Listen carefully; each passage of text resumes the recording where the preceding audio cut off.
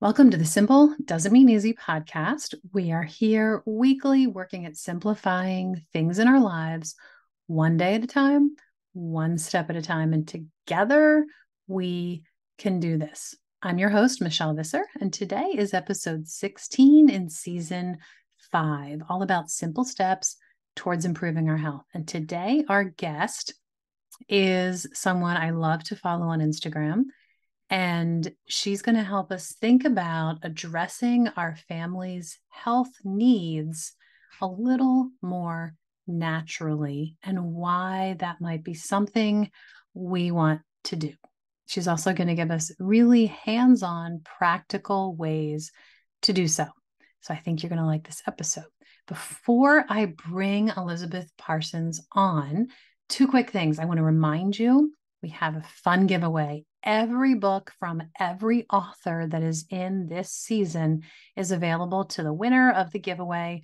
All you have to do to add this amazing collection to your library is to go ahead and leave a review over on Apple Podcasts, and one winner will be chosen at the end of this season.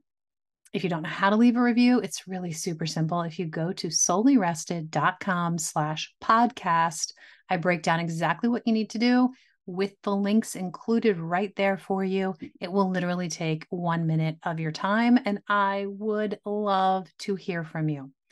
Also, I wanted to let you know that this episode is sponsored by Redmond Real Salt. And I learned recently something that I think is super cool. You all know here on this season, whenever possible, I am bringing in tips or points that have to do with menopause because a lot of you were interested in that as a potential topic.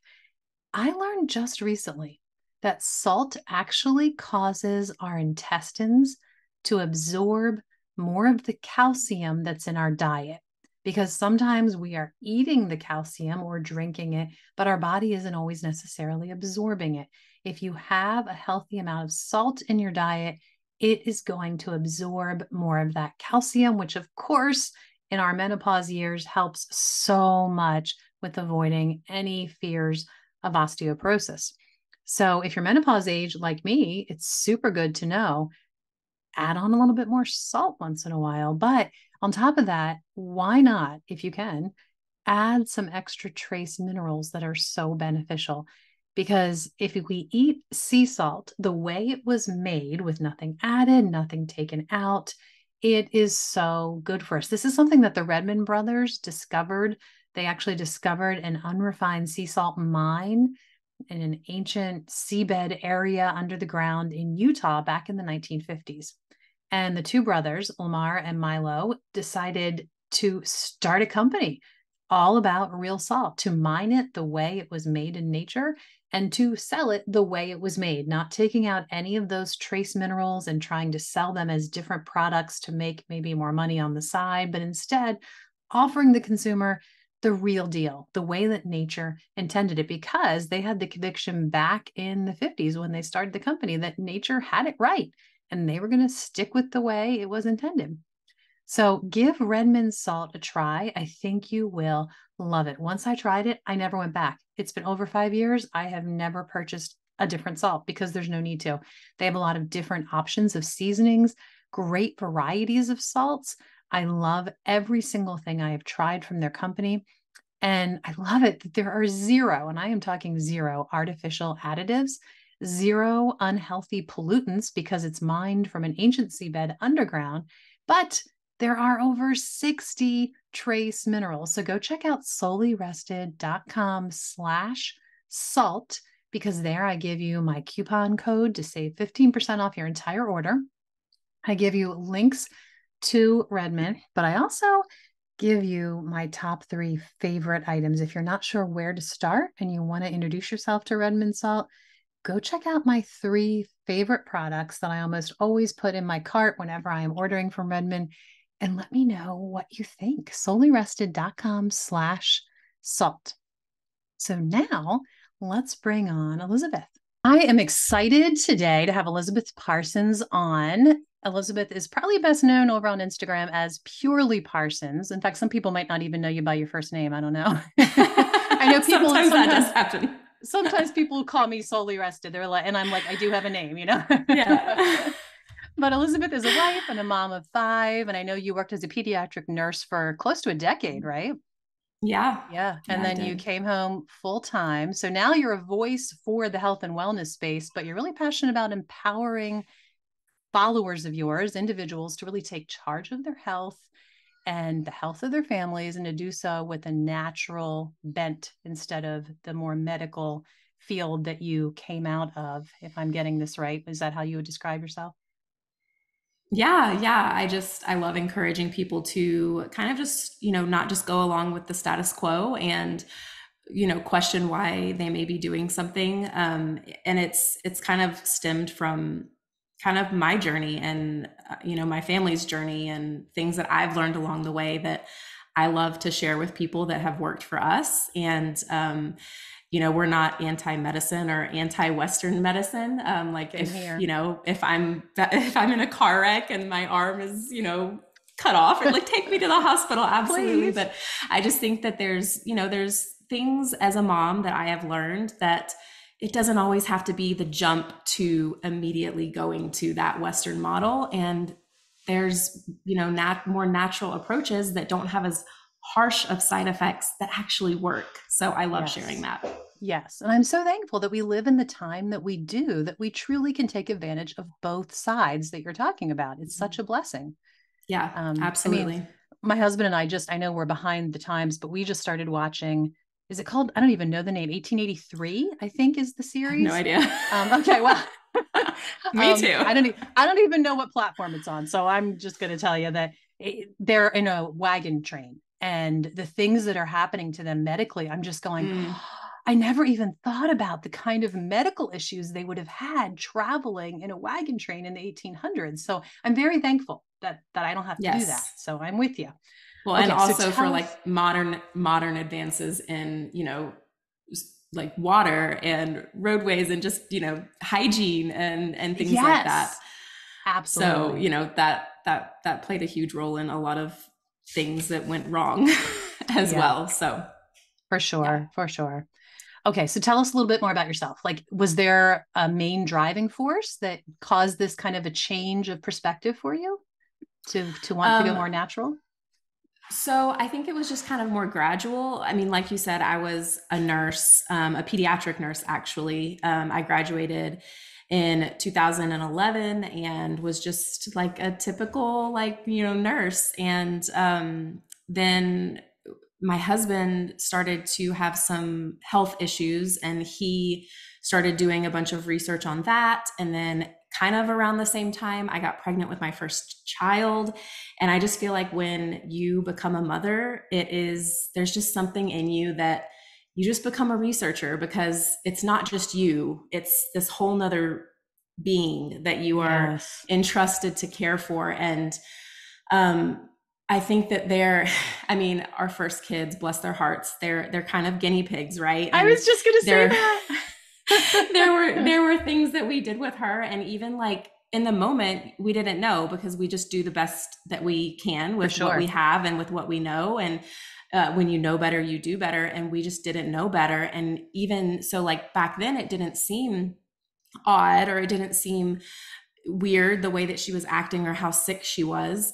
But looking back on, footage and video and pictures, she was sick a lot. And Mm, we were kind of, we were kind of taking a more just like, path that most people take, as far as like medical decisions are concerned, and even just like treating things. It wasn't like a moment that just like clicked and I was like, okay, no more, like I'm sure. doing everything Yeah. natural. I don't think that is how it happens for most people, but it was kind of those two things colliding where, my husband was dealing with his stuff and trying to figure all of that out. And then I had our baby, and I didn't want to have to constantly be giving her medications. And, there's effects that happens. There's always a side effect from a Mm, pharmaceutical. And that is just, it's not to be offensive. It's just fact. yeah. There's always a side effect.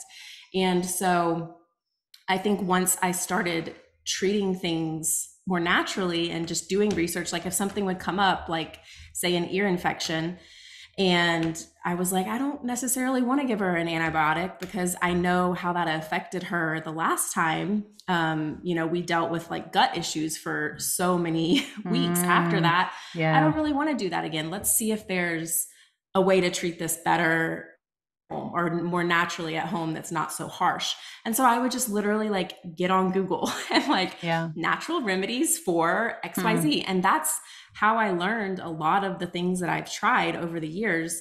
It wasn't my medical background necessarily that helped me to, I might understand more of the clinical terms and the like pathophysiology of things, but right. as far as like knowing what to use to treat things naturally, that was all just like my own research.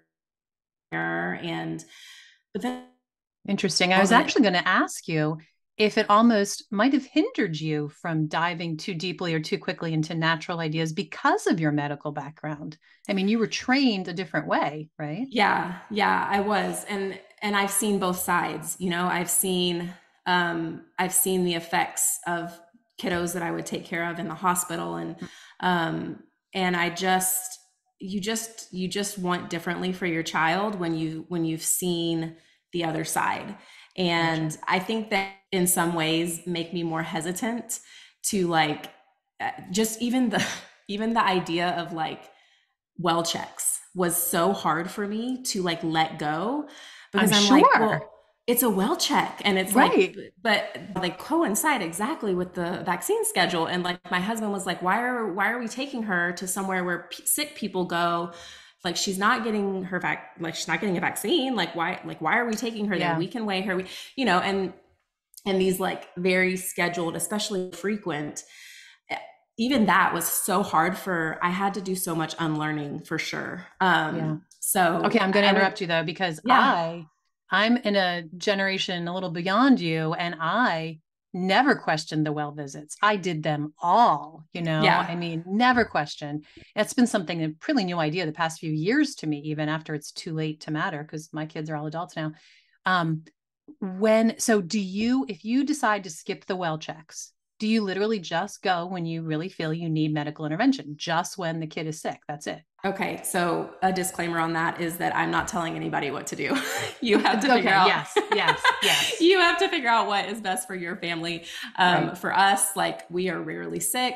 As soon as we started opting out of the Yeah. normal things, it's like our second child, a completely different ball game, and it was like there wasn't really a need. And so, yeah, I think that you have to figure out what makes you feel most comfortable as a mom. I have a medical background, so I can maybe see things that other people don't as far as Right. like, things are concerned. But at the same time, like anybody can get a stethoscope, like anybody can Mm, get an otoscope and be able to like look in somebody's ears. It's, you know, there's kind of this like attitude towards moms who do as just being like Google moms, but it's like we live in 2023. Like right. you can look things up and learn so much on the internet. And Yes. yes, there's things that you have to sift through and you have to figure out, okay, is this actually true Of versus, course. things that actually help. But like it's totally doable to be empowered just through like research on the internet. And so for us, yeah, I mean, we take a more natural approach in terms of the care providers that we seek. If we like, I do chiropractic regularly. If we need a doctor, it's usually like more of a family medicine provider or a naturopath. It's like if you want to opt out of a lot of the normal childhood things, like why are you taking your child to somewhere who Right. specializes in those? So I always tell people, if you want just the peace of mind, like to take your kiddo every year for a well check, that's totally understandable. Just like find a family doctor, because they're usually more likely to be a little bit less pushy. Great point. And it's just a more relaxing environment, I feel like, too, at least for us. Our family doctor is just so chill, and I don't know, taking my kids to the pediatrician is always very stressful. And like you said, there's the sick room and there's the kids Mm-hmm. crying, and then you hear the kids crying because they're getting their shots in the next room. Yeah. Yeah. Yeah, I remember sitting in the pediatrician's office with Selah, my firstborn, postpartum visit, or like I don't know, they make you take them at like 24 hours or something Right. ridiculous like that. And this is my first baby. I'm like postpartum hormones. I remember sitting in that waiting room just like crying because it was so stressful to get out of Yeah. the house. Like she was, I was trying, my Yes. milk hadn't come in, like I'm trying to nurse. Yes. And it was You're just like, exhausted. it was so stressful. And I'm just like, why? Like, why am I doing this? Yeah. Yeah. And I think, there's moments like that that kind of like add up over time that you start to be like, this is ridiculous. Yeah. This is so silly. Why am I stressing myself out over this? And yeah, so I think for me, it was kind of a culmination of not just like one moment, but kind of like a lot of those little moments. Yeah. Do you have people that, I mean, obviously your whole platform is pretty much about natural remedies. Do you have people often just asking you, why? What's wrong with traditional medicine? And maybe you kind of answered this already, but do you do you have like a good reason, a few sentences you give us, an elevator pitch of why natural remedies?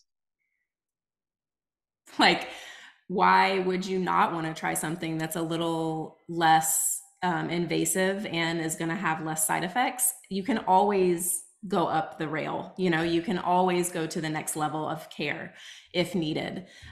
And that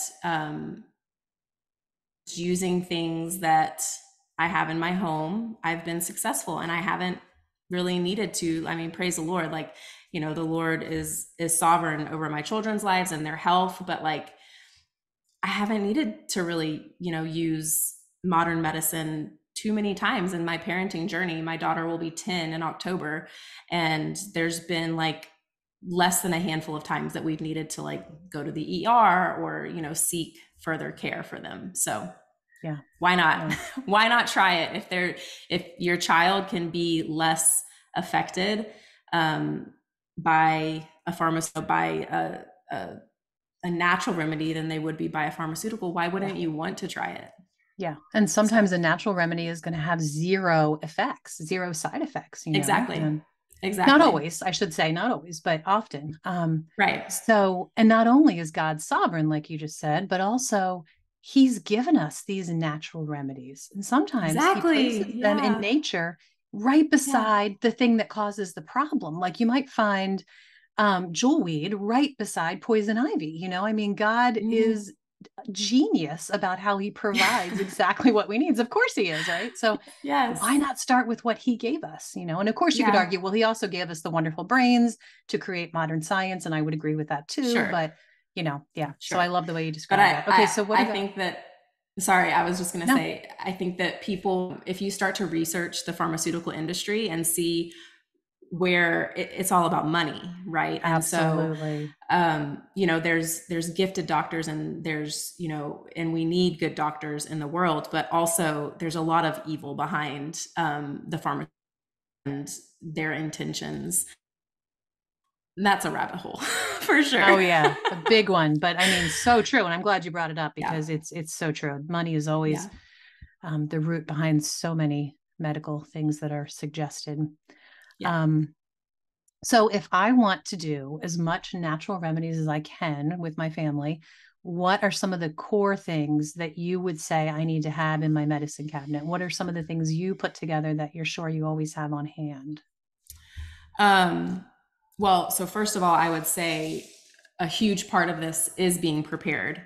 Of being able to treat my family and my children naturally and not have to run out at 3 o'clock in the morning to the grocery store or the drugstore is being prepared. And so Yeah, having these things on hand when my son wakes up and he's coughing and he can't sleep, having these things beforehand, what do we say? Be prepared so you don't have to be panicked, because when you're panicked and you're operating in a place of fear, you don't make the best decisions usually. especially And as a so mom, I, because we panic, I think, especially as a faster when it's mom, our child.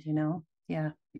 doubt ourselves. There was a very pivotal moment in my journey was when my husband was very sick, and this was like early on in his I'll answer your question, but No, that's fine. No, go ahead. this was this was very early on in our whole journey. We hadn't even had our daughter yet, but he was very sick and ended up having to go to the hospital, and they couldn't figure out what was wrong with him. And I remember being in the admitting the ER part where they were doing triage, and the nurse was like asking me questions, and I had mentioned I gave her, and she like jumped down my throat. She was like, "You're a nurse. You should know that he shouldn't have anything to drink right now. Like he needs to be not drinking or eating in case he has to go to surgery." Yeah, yeah, yeah. And she just like jumped on me, and I was just like in shock that she was so harsh like that.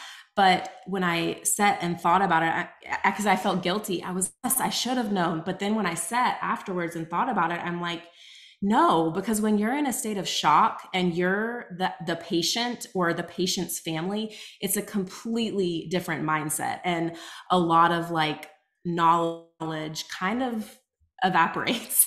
And, Well, and also you're wearing the hat of wife in that situation, not right. nurse, you know? Yeah. Exactly. That's what I'm saying. So in the role of wife or caretaker or mom, it's different in the moment. So being prepared is a huge part of having a natural medicine cabinet, but some things that I have on hand that I use all the time would be things like calendula salve. I use that. It is so multi-purpose. I use it for cuts and scrapes and rashes, and it's super calming, and it is so multi-purposeful. So calendula salve is a great one. I use coconut oil to dilute a lot of things, like oils. So when I'm using oils, that's another one that I use a lot. I reach for my essential oils almost on a daily basis. And so I do have coconut oil, but coconut oil is also really great for rashes and any type of, like if you've got like a yeast infection, or if you've got a tooth issue, you can do like oil pulling with coconut oil. So coconut oil is super, super diverse and multi-purposeful. I like having things that I can use for a bunch of different things. Yeah. Yes. Homeopathy is something that I use on a regular basis. And I love it because it has no side effects, and you really can't go wrong with homeopathy. Sure. It's a great thing to have. Things like apple cider vinegar, I love using that with like bentonite clay. That is another multi-purpose thing that I have in my medicine cabinet. So I will mix those two together to make a paste for like a rash or a bee sting or a bug bite, anything like that. And then I didn't know that about bentonite clay. I actually had a guest on from Redmond's Ag who was talking about their clay, and we didn't get into all the uses. So I love this. Tell me, what else do you do with the clay? Yeah, so I use it in baths. So like a detox bath, if your kiddo is fighting something, it's really great. So instead of Epsom salt, you put in some bentonite No, I do clay? both. I do both. Okay. So Epsom salt, the bentonite clay helps balance like the pH of the skin. It's really great. It's really soothing for any like skin issues. So like if we were dealing with like, my kids have never had eczema, but that is something that I would put in the bath that they did to be very, very soothing anymore. But so in the bath is a really great option as well, but mainly for like making pastes for topical application. Yeah. Okay. So yeah, just a few things. There's a lot in my medicine cabinet, but it's been a very slow growth over the years. Yeah. And then you were just giving me the general. So like if you're just starting off wanting to do more natural things, those are the things you would start with. Yeah, those are some of them. Elderberry syrup is like another thing that's where I started. I always had elderberries in my freezer, dried elderberries in my freezer. Yes. And whenever my kiddos started to get sick, I would make elderberry syrup, which is why I started my elderberry syrup business. That's kind of like how it was born, because I used it all the time. So that was probably like the first thing that I added to my medicine cabinet. And then it just kind of, as you learn. So love it. A few episodes ago, I had on an expert about that, and we talked about how to even forage for elderberries and all kinds of good stuff. So, and elder flowers are great too. They're very useful as well. Yeah. Okay. So let's talk about a few very specific things. Maybe you can give us some insight. If a mom is listening and they have a kid battling one of these couple things, what would you do? So what about like coughs and respiratory issues? Mhm. If a kid's up at night coughing, what do you do to handle that naturally? Yeah, I love that you said if the kid is up at night because I don't treat coughs during the day. Oh, Coughing is the body's way of getting out whatever it needs to get out. So I don't tend to treat coughs during the day unless they're hmm. just like absolutely miserable. Yeah, And it's like really affecting like, their being able to function, but typically that's not how it is. But a yeah, cough, even a cough, your body is trying to expel whatever that is from the lungs. But on the other hand, sleep is imperative for healing. And so I yes. do treat coughs at night because they tend to keep a child up.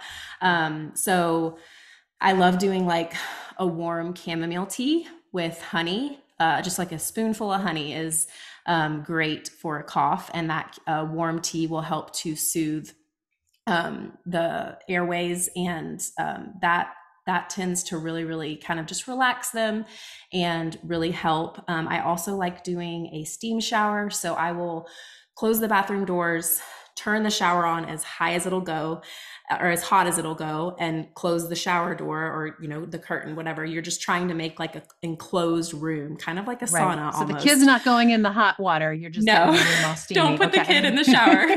And then wait about 10 minutes and then go back in, close the doors and then go back in with your child and just sit on the floor of the bathroom. And Mm, it's just all that steam will help to kind of like yeah. relax the airway. And you can even do like a wet washcloth with a few drops of essential oil to help with that as well. I love doing like eucalyptus.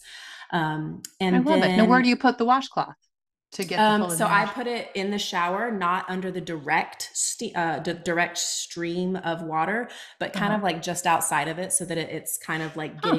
it's like a passive Okay. diffusion. Okay. Yeah. And then I also do diffuse oils like by their bedside if they have a cough. And I'll dilute them with coconut oil and rub them on their chest and on their feet. And then as far as, the supplements that I give them, I do like having things on hand that are more natural. So Boron makes a Chestal cough syrup that's just cleaner than like your Oh, that's typical good to cough know. syrup that you're going to Okay. find at the store. And then another company makes one called Cough Be Gone, and that's from Earthly Wellness. And that's another one that I really like to use. So I kind of have both of those on hand. And Okay. Wellaments makes one too, that we use on a regular basis. So I kind of switch those out depending on which one I have in my cabinet. And those are super helpful as well. Nice. Nice. Yeah. What about if a kid has a fever? Is that something that you would ever treat, or do you think a fever should see its way through the child's system? Sure. Yeah, I would treat a fever if I needed to. I find that the way that our society looks at fevers, it's from a place of fear, and fevers are really misunderstood. They're not the bad guy. And I've Mm, always told parents, don't treat the number on the thermometer, treat the child. Because I've had a kid with a fever of 104 who is running around and totally fine. And then I've had a kid who's like 101 who may be miserable. And so yeah. you really want to look at the child, not the temperature. I rarely even get my thermometer out Hmm. to check the temperature, just unless sometimes I'm just like curious, I just want to know like, okay, Right, how high right. did it get, but as far as like needing to treat it, it's just not Interesting. necessary, Hmm. because fevers are our body's natural way to rid whatever it is, and Yeah. it's a brilliant design. And so when we are in the hospital, you would see a kid, you have to come in as a nurse and take vitals, and if a kid gets like, I think it's 100.4 is the medical definition of a fever. So if a kid Mm, gets to 100.4, we're supposed to give medicines. But I would even see parents, I would take it and it would be like 99. And they're like, oh, can you get them some Tylenol? And it's like, mm, we just have this mindset. But when we're reducing fevers, we are hindering the body's ability. Because think about it, when you're trying to get rid of a pathogen, what do? You heat it up. And so yeah. when we're suppressing the body to do that, then we're just kind of like interfering. The body's like, why are you Why are you Yeah. doing this? I was I'm busy trying working to, here. What are you yeah, doing? You're I stopping my was work. working here. Yeah. And I know that a lot of parents are scared of febrile seizures, Mm, because whether their child has had one before or whatnot, there's a lot of research actually on febrile seizures. You know, they're actually not super dangerous. And I know there's always the outliers, and people are going to say, well, my child, this, that. But something that maybe people don't know is febrile seizures actually happen oftentimes because of the rapid spike in temperature. So if you think about it, we're decreasing the temperature, and then the body's like, nope, I'm going back up because this is what I'm designed to do. And so interesting. we're almost like causing that to happen if we're I just had no constantly idea. pumping with Tylenol and Motrin. So Wow. I tend to support the body, not decrease the fever intentionally, but just support that child or me or my husband or whatever it is, through, you know, just like rest. Like my kids, when they have fevers, like they will lay and rest and sleep. Yeah. And it's like the body knows what it's doing. A lot of times they're not hungry, you know, and that's totally normal. So mainly it's just focusing on hydration through, you know, bone broth and, you know, coconut water and things that have electrolytes in them, and Yes. helping to just replenish those, you know, tepid baths or like cool rags. Um, you can do peppermint oil on the spine. That's very, very cooling. I like to do that down the spine, and then I'll put like a cold rag, like just wipe a Nice. cold rag. Way So better just than like the 1970s mom that put the vapor rub all over the chest, that I can nasty just stuff. I can just like feel the stickiness. I was one of Ugh, and the those children. smell, like it hurts your nose, the smell. Yes. But the essential oils would be so relaxing. I love Yeah. that. I Yeah. love So that. just comforting them and supporting their Yeah. bodies to do what their bodies were designed to do. Absolutely. And I love that you pointed out that like the body knows it needs rest. And instead of waking them up, taking the temperature every hour, waking them up every couple hours to give them more Tylenol or Advil or whatever it is, let them rest. It's so, so beneficial. I mean, we had an expert on just last episode, a sleep expert, talking about how much our body needs the rest. And he, of course, he was not a believer, so he referred to it as evolutionary process, but he even mentioned that moms with young children, it's amazing how the brain has adapted. I would say, you know, how God designed the brain, of course, that the mom, she's not getting rest. The child's up sick or she has the newborn, and her brain is able to go into a deep, sound sleep very quickly when her body needs that rest. And I think that's fascinating. And God designed the body, of course. He designed it so it can, in most cases, get the rest that it needs. So stop interrupting, mom. Let the kid sleep. Yes, absolutely. You will not find me waking my child up when they are sick unless, you know, it's an emergent. But no, Absolutely. just let Yeah. them sleep. Just let them sleep. I love it. Well, Elizabeth, thank you so much for taking the time to sit down with me. And I really enjoyed this. I wish I had known you and natural remedies 2 decades ago, you know, because I would have done my motherhood a little differently, but it's still really good for me now, even, you know, for where I am in my journey to hear all this stuff. So I love it. Thank you for taking the time. Absolutely. Thank you so much for having me. It was fun, even though we had the, We had a the few technical technical issues, but we difficulties. made We did it. it. So just remind Yeah. me to remind everybody listening, I should say, where they can find you, because you are a wealth of knowledge and you are very encouraging to so many. So what's the best place for people to find you? Yeah, sure. So I am mainly on Instagram at purelyparsons. There's a bunch of highlights there where I've tried to like separate out different ailments. I have a remedies highlight where I've just got like a bunch of posts that I've done on Yes. different ailments. So mainly on Instagram, and then we also have a website, purelyparsons.com, where I've got a blog, and I also have a shop there where we sell various like wellness products. So I love it. Everybody, please go check out Elizabeth. She is just a wealth of knowledge. And like I said, so encouraging. Thanks again, Elizabeth. thank you, Michelle. So you might not believe it, but Elizabeth and I had so many technical hurdles in recording this episode. But I have an amazing podcast editor, and I'm pretty sure you didn't even notice it. At least I hope so. But Elizabeth was a trooper. Between her and I, it went back and forth with problems. We were both having problems. I've never had an episode recording that was quite so difficult. So I don't know, maybe there was some extra behind the scenes force that didn't want this episode to happen for whatever reason. But I'm so thankful we got through it, and Elizabeth was able to share so many encouraging, simple little tips of ways we can truly look at our family's health from a more natural viewpoint with more natural options. I hope it was encouraging to you. And thanks for listening. Love to hear your thoughts about the podcast. Go leave a review, soullyrested.com/podcast for the details. Enter that giveaway to up your library with some amazing books to help you on your journey towards living a more healthy lifestyle. And I hope you enjoyed hanging out with Elizabeth and I. Thanks for listening. And remember, it is easy to forget how blessed we are to live this life. So enjoy the simple, everyday efforts. It's not easy, but it is a very good life.